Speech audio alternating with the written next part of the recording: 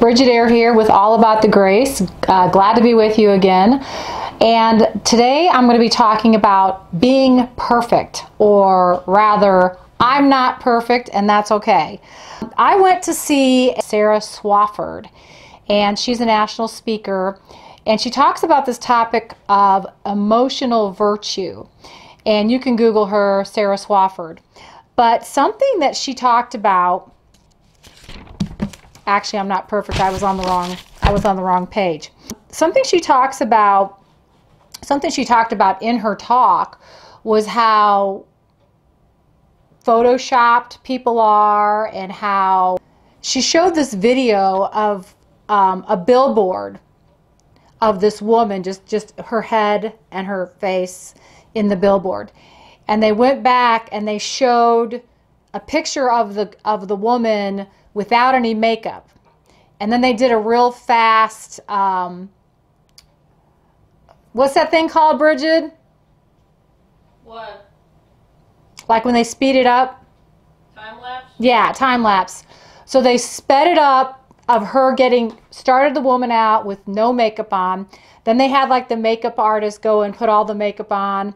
And then after that, then they took her picture and they pulled it into Photoshop, and they did all the stuff with the Photoshop, and then they took that picture of her and put it up on a billboard. And what that really impressed upon me was just how fake our culture is, and how unrealistic the expectations are for women, but really for all people.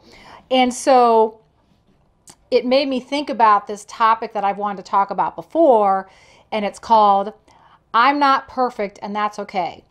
And what's funny about that is that I do tend to be a perfectionist, both like in my writing and my visual arts and all that. But if I were like super perfectionist about all my videos, I would never put a single video out, because A, I rarely wear makeup, B, I mess up all the time, C, I mess up all the time.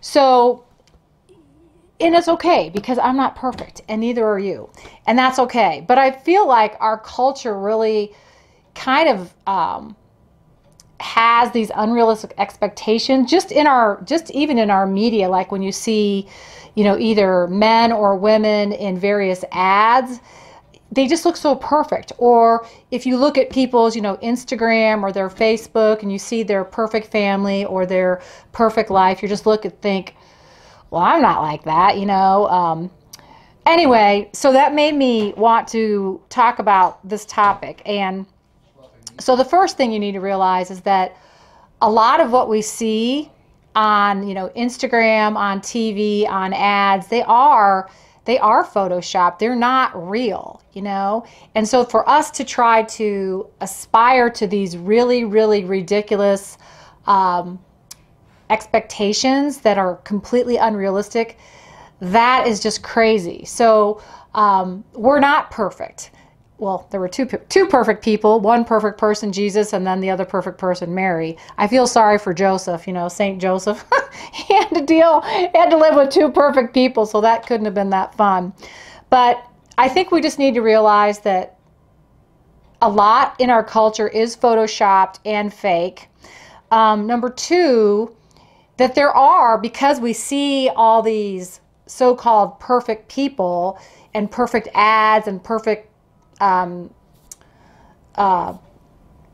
people's Instagram and all that, and everything that is kind of portrayed in Hollywood, that's just unrealistic, and that we can't really aspire to something that's not realistic.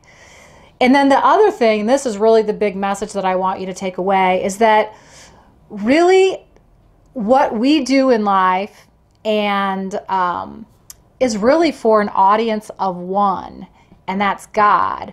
Really, God made me the way that I am, the way I talk, the way I look, the way I act, and that's okay. That's how God made me, and I have certain gifts and talents that I can use. I'm not going to be like somebody else, so I'm not going to try to be like somebody else, and that's okay.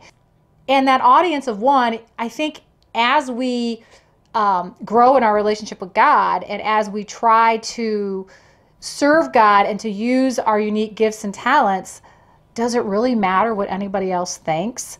I mean, obviously we want to do well in school and we want to do well for our employer and all that kind of stuff and follow the rules and aspire to those things that, you know, are certain goals for our, you know, employer or whatever. But really, the person that we need to be concerned about is God. And God is really the one who loves us unconditionally and who made us. And so that if we can always be mindful of realizing that we are perfect in God's eyes because He made us.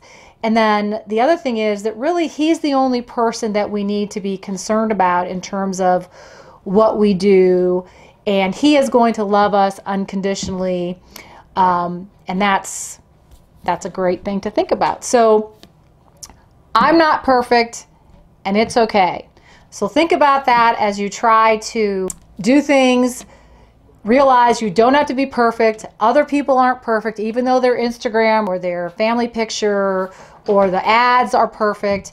You don't have to be perfect, but you are perfect in God's eyes the way He created you. So only have to please an audience of one, and that's God.